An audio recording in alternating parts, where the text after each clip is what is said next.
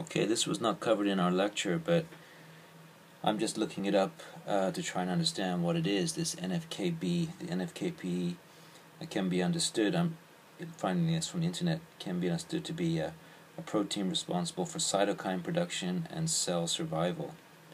It says that it is a protein complex that controls transcription of DNA, and it is found in almost all animal cell types and is involved in cellular responses to stimuli such as stress, cytokines, free radicals, ultraviolet radiation, oxidized LDL, and bacterial or viral antigens. So NFKB plays a key role in regulating the immune response to infection. This is very interesting. So looking at this picture, number one, NFKB is a protein heterodimer that, when associated with the inhibitory subunit 1KB, forms an inactive complex present in the cytoplasm.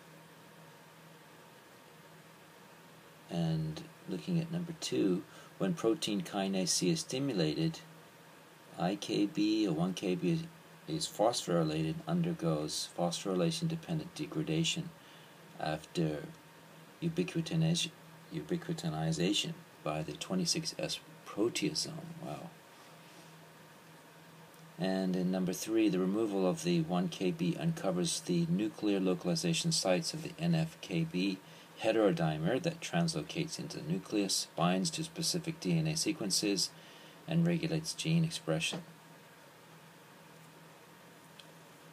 So this is a little bit confusing, but I'm going to study it more, and I may make another video on it.